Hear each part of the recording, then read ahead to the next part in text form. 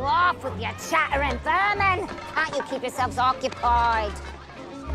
But we want to learn how to spell an ad. Yeah? Well, I want massive knockers and to fill up me tub with French soap bubbles instead of bathtub gin, but we ain't the steerers of the ship, is we? Hey.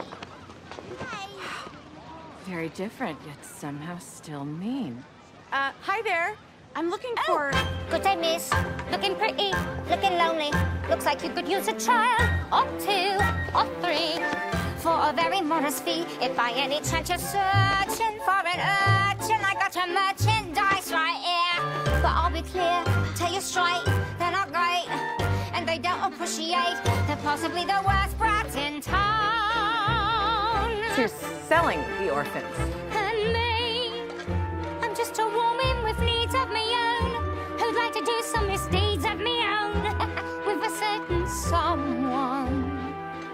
But though I am a woman who's never enjoyed the thing as a mother gets you employed, somehow I seem to have become one. And I'm surrounded by these lambs, little toys, girls with dolls, little boys with little balls. How I love these darling tots, precious imps, take a glimpse. Truth is, I got lots and lots. Oh, sure, this one here may have some lice. There's one place dice, this one eats mice, caught 'em twice, thrice. Truth is, they're not very nice. Not at all worth the price. So if you take my advice, you'll stay away from the worst brats in town.